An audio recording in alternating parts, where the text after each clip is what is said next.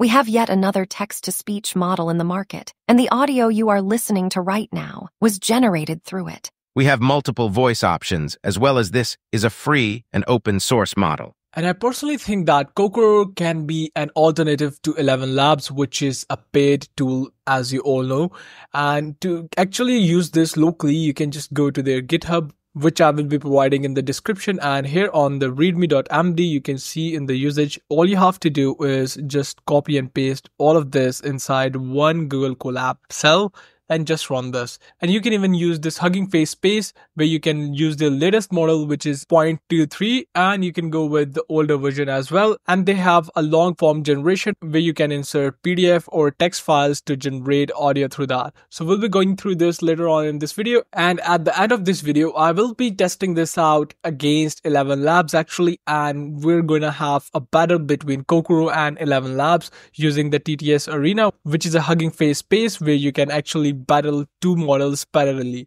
And with that said, let's dive right into it and actually start testing this amazing model. Hi and welcome back to SkillCurb. This is your host Shamriz, and we're here at their GitHub repo, as you can see.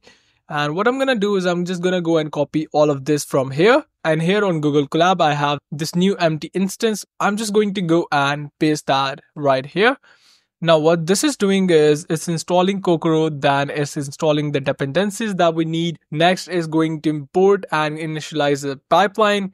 And then we have the text that we wanted to generate. I don't want all of this to be generated for my first generation. This is quite lengthy. Let's just go with, I think the first one is enough because this is just going to be a test. And next we have some parameters like the voice that I want, as well as the split patterns, as you can see, and the playback speed. And as you can see, I just ran this cell and it is doing everything for me. It is downloading the dependencies and it's going to generate the audio. One more thing that I really wanted to talk about is that you can specify the output format here and you can actually save these files in the browser field right here.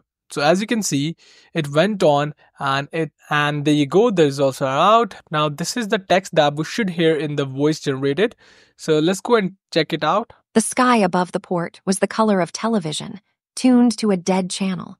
Not gonna lie, I personally think that this is on par with ElevenLabs and we can actually compare this with ElevenLabs. And all we did was go to their GitHub, copy this piece of code and went to Google Colab, paste the whole code there, and we can change the text here. We can change it to anything that we want to generate. So this was how you can use it using Google Colab. It's a one-click usage on your personal space. But now let's go to the Hugging Face space right here. And I'm going to try the latest version. So I'm just going to go and put some text here. So for my first input text, I'm going to go with this. SkillCurb is an education company educating the world about AI. Now, as for the voice, I can choose a couple of different voices here. And if you notice, all of these are US-based voices. We have some male voices at the bottom and we have female voices on the top. So we can use any of these voices. And I think for this example, I'm going to stick with the default voice. So let's actually go and generate. So there you go. We have the output audio and let's play this. SkillCurb is an education company educating the world about AI. I think this is really cool and it is on par with all those paid tools. And you can actually just click here to download this and this should be in your downloads. There you go. And one more thing here is you can toggle audio settings like the playback speed, and you can trim how much you want to cut from both ends, from the start or the end. So it's going to cut half a second from the start and the end. And there is an autoplay feature here. I just want to disable this because I don't like autoplay. And as for the speed, normal as it is. But what if I want to try all these different languages? So let's say I want to try Japanese because I know a bit of Japanese. So I'm just going to go and say my name is Shamriz. There you go. Let's try and generate that and see if Japanese works. So there you go. We get the output. Let's actually check out the results. This is definitely not Japanese. This is more like a Japanese person speaking English in a Japanese accent. So what if I use the Korean one and I try the same one? Let's go and generate this and let's play this out.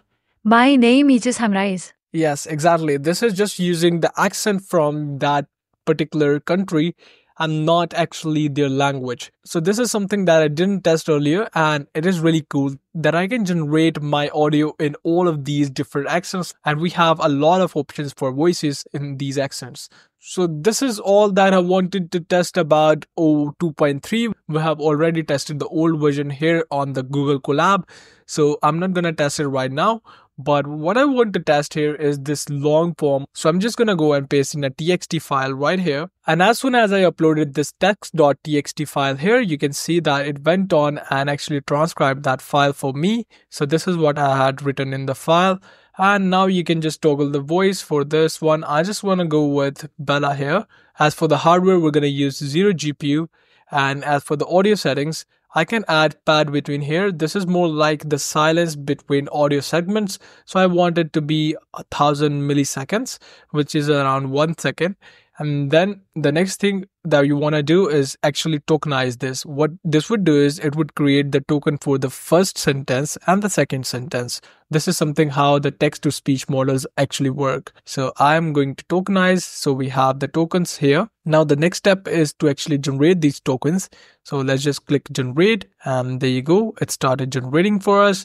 As you can see, it has acquired the 0 GPU and it has started generating. So it's going to take a couple of seconds, and there you go. It has already generated it. So it might take a few more seconds to actually load this. And we have the final output. So let's actually go and check out the results. This audio is being generated through a text file. I will be amazed if this works. So as you can see, the output is quite accurate, and we can even go on and have longer PDFs here or longer text files. But just for the sake of this video, I kept it really short. You can go on and test it out, play around with it, and let me know in the comments below how your long form generation went on with the Kokoro text-to-speech model. Now with that said, I want to move to the final part of the video where we're going to have a battle between ElevenLabs and Kokoro. And for that, I'm going to use the TTS Arena, which is a Hugging Face space. So here on the battles, I'm just going to go and choose Kokoro right here, and I'm going to generate a random text by clicking here, and I'm just going to hit synthesize. Now this is actually going to go and generate the same text for both ElevenLabs and Kokoro, and we're going to have to review the results. So let's click on synthesize, and there you go. Within 5 seconds the results are out. So let's actually try ElevenLabs first.